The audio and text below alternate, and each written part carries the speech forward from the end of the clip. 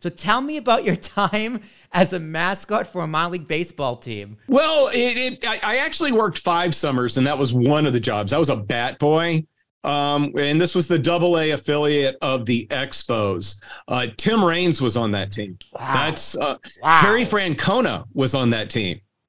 Wow. Yeah, there are a couple of other big names that are escaping me right now, but those are the 2 that I bumped into Tim Raines and talked to him about it. I mean, God knows he didn't remember me, but it's just because he's around the White Sox. But yeah, I got to get to a game and get within earshot of Terry Francona and just try to get his attention for a second and go, hey, by the way, you and I were both on the Memphis Chicks.